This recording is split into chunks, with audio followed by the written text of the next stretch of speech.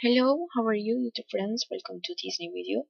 On this one, we are going to learn how to make and print an array without square brackets in Python. To start, we are going to make the matrix. The matrix will be called A, and it will be equal to we place here in the brackets and among these others. These are the elements of this matrix, with a comma we separate them. And we are going to place the others element from the ranks 4, 5, and 6. I separate them with a comma and place 7, 8, 9. We are going to place it like this so that it looks more understandable the code. Once this is done, we already have our declared array. Now we are going to declare a variable that it will sort, concatenate, or to display in the screen.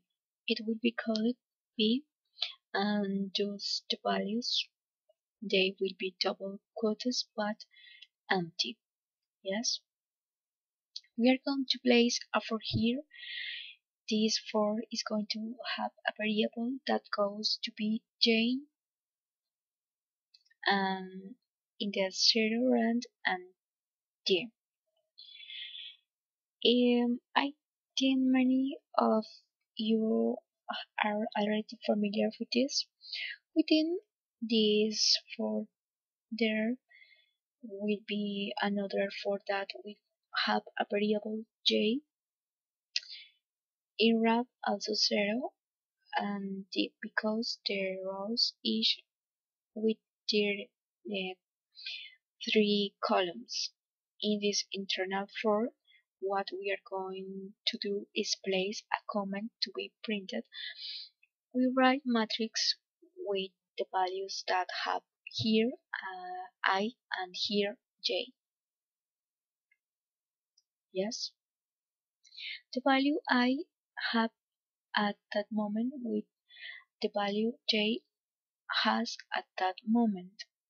Once the for is fulfilled with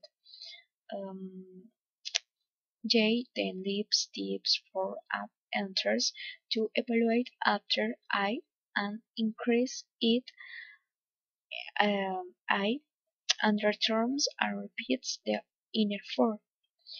Like this until completing 3 here, that is, there are going to 9 of this is the internal for iteration of this external for them. We know there are 3 and 4 each iteration.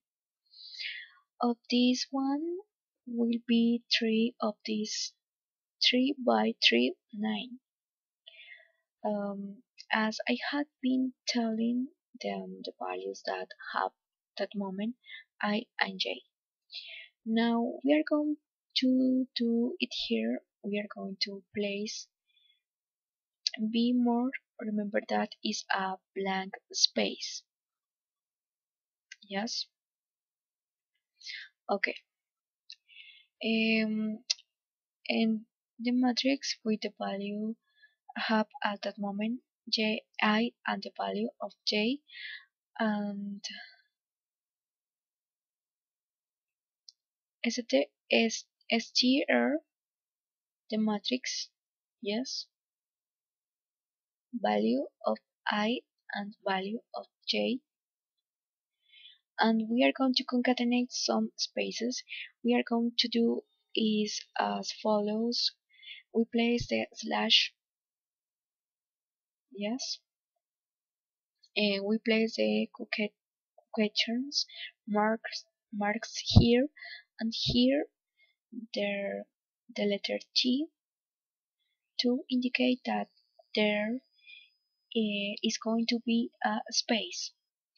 Let's place this like this. Well, we are going to leave it like this. We are going to give the order that print b, and here again we are going to say that has the value of a string but with nothing, empty string. Let's run and let's run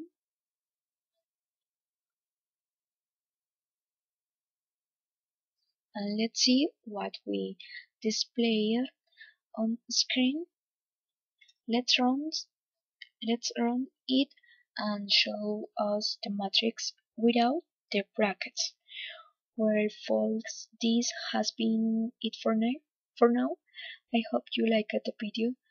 If it's like that, don't forget subscribe if they haven't, and we will see in the next one.